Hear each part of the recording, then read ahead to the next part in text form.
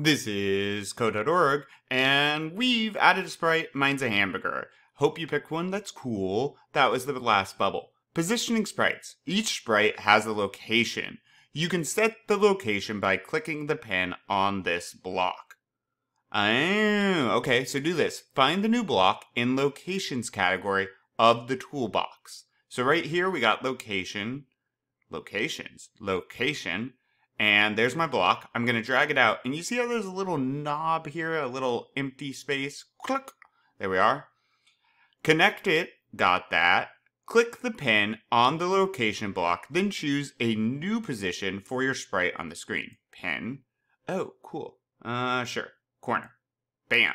And press run. And notice, guys, notice how these are the location is an XY graph. So I want to point this out, right? You see how when I'm moving this around, there's a small X and Y right here on the screen with my hamburger?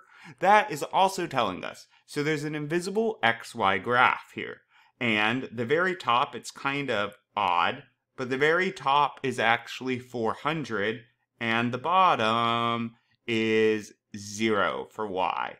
And the very left is 0 for X, and the very right is 400 for X. 0 to 400, 0 to 400. Invisible graph, but it's there. Pretty cool. Onward.